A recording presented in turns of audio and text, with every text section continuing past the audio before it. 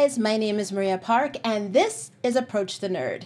And in this episode, we are reviewing Batwoman Episode 3, Down, Down, Down, which is an interesting title.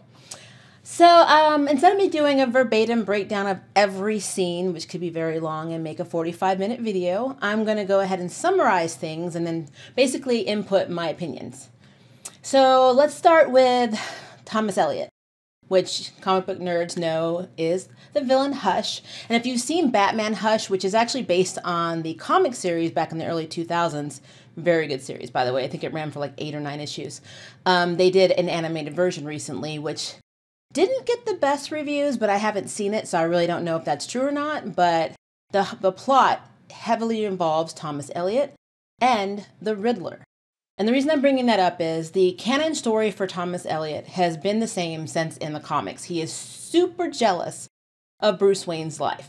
Even when Bruce lost his parents, and they were both murdered in front of him, and he inherited the family fortune, Thomas was still extremely jealous because he cut the brakes to his parents' car because his father basically was very abusive to him, and his mother she had this really like meek type of personality in the comic when he was abusing, like the father was abusing Thomas and the mother, and she just kind of put up with it because she wanted to be rich. So the gold digging line where Kate talks about why, he doesn't like Bruce Wayne, or Batman, should I say, because he knows that Bruce Wayne and Batman are the same. Him saying, because he was basically tethered to his gold, digging incompetent, mother, and it ticked him off. And that's the entire reason why he wants to kill Batman, is that he saved his mother when she should have died in the crash with the father, and he would have inherited everything. There are some differences. Thomas Elliot in the comic is a brain surgeon. As a matter of fact, in Batman Hush, he even operates to save Bruce's life, because I think some fragments of like the grapple get stuck in his skull, if I remember correctly. It's something like that. But he basically, Alfred calls him to save Bruce because that's what Bruce told him to do, to call his childhood friend.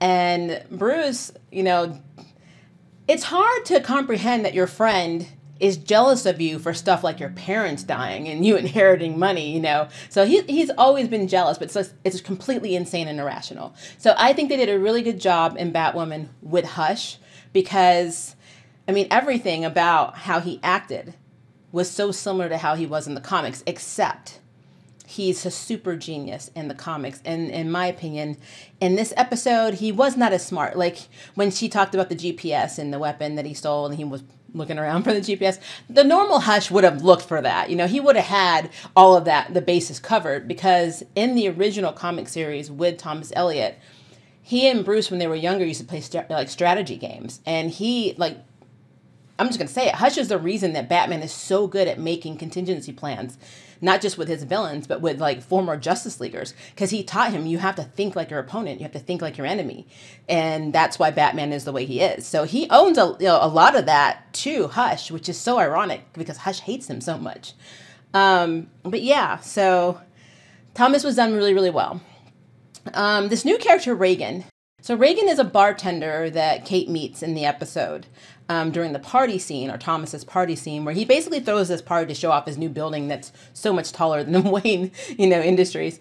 So she meets Reagan, and she's a bartender who's like very perceptive and can read people.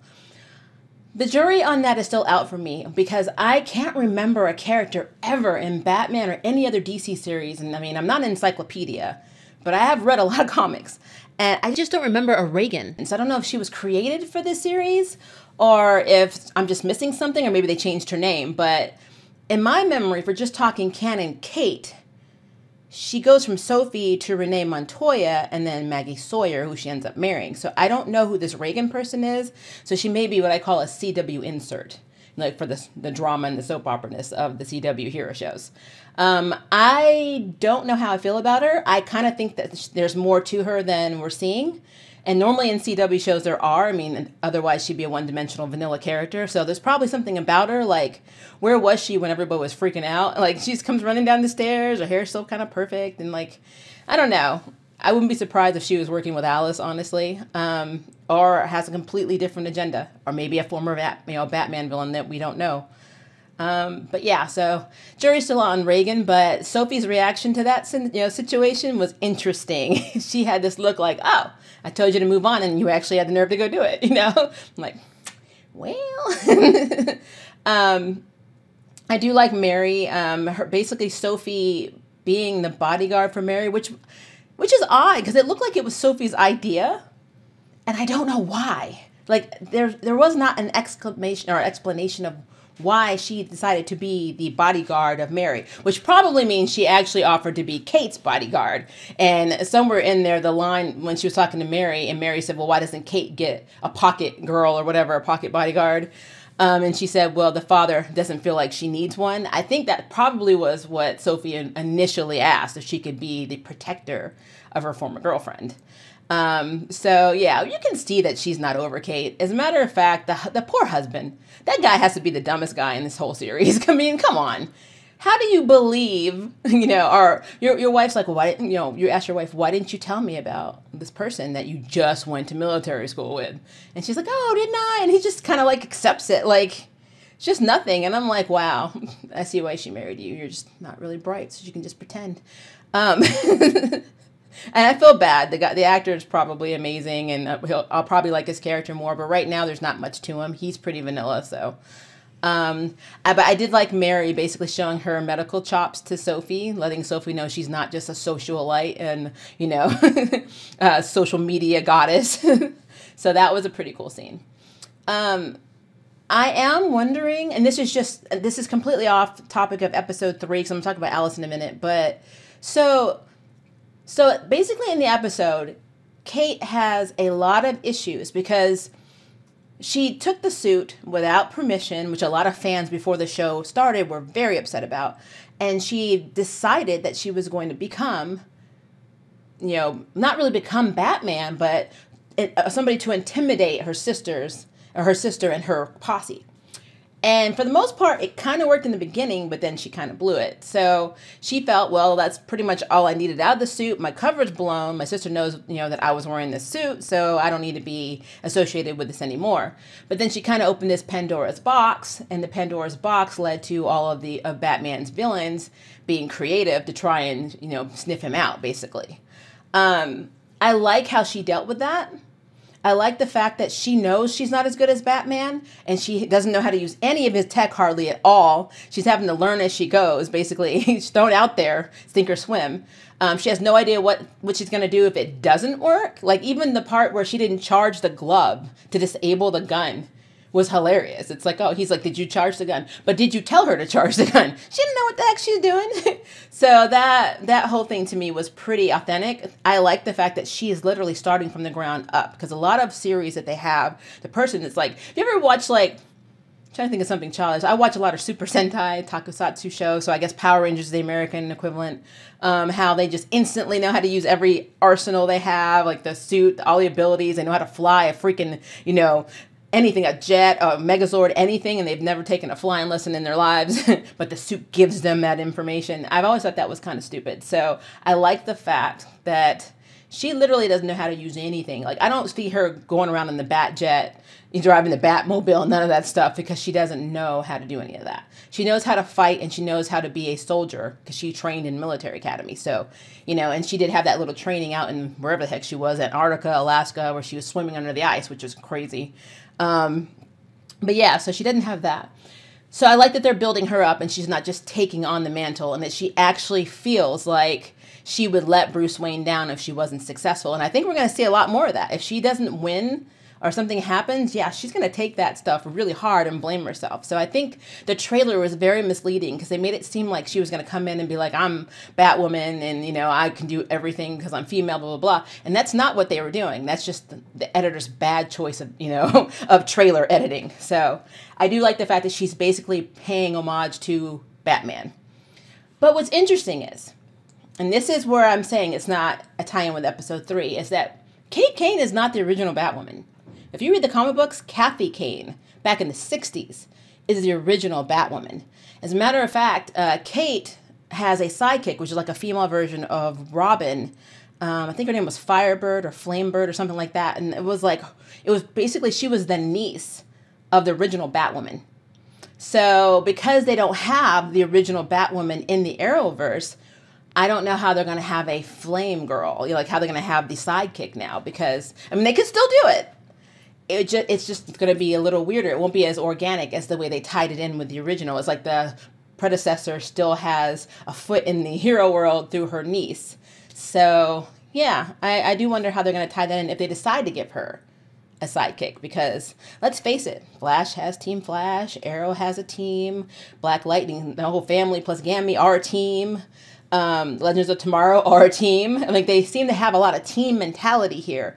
Yes, Kate does have Luke, but what about the rest of their team? I mean, Luke's still learning how to do most of the stuff too. He's not his father, even though he should be just as smart, but whatever. But yeah, so I wonder where they're going to go with that. So, but back to episode 3, we got to see a lot more of Alice, aka Beth Kane, losing her crap.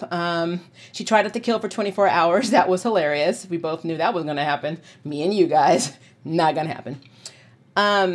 But what's interesting is when she found the map, because she's under the impression that her twin forgot about her too and didn't keep looking. So when she found the box with the map, you can see that affected her. So she's going to be one of the villains that's going to be very tormented, because she is bat crap crazy.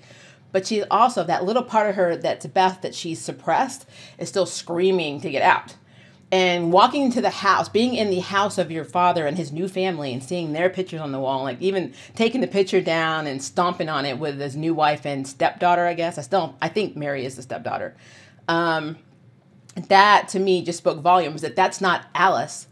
Everything she's doing is crazy, but is motivated by the hurt of a girl who feels abandoned by her family, especially her father and her twin sister. So yeah, she's a very complex and very complicated. I mean, she's very, you kind of can see it. Like even Catherine, I think her name is Catherine, the wife of her father, she's shady. I don't know what the cards being left out represent, but Alice knows something about Catherine that Catherine doesn't want her husband to know. And that is why she's pushing for him to take Alice out.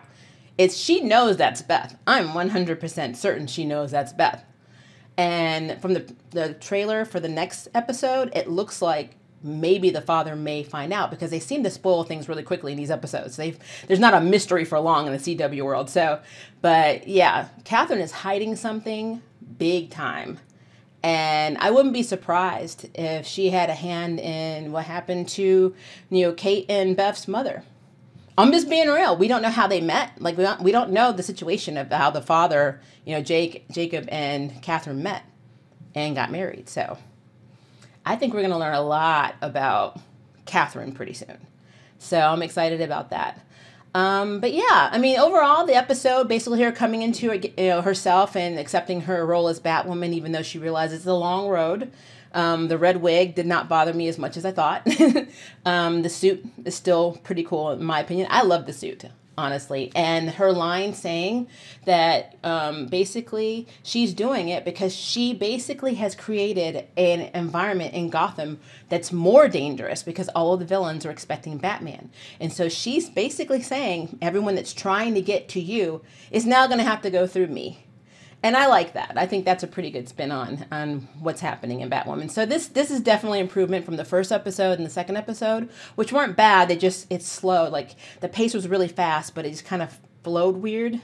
But now they're kind of finding their feet a little bit. So I like this episode. So I'm going to give it, even though I don't grade things, I'm going to give it an A-.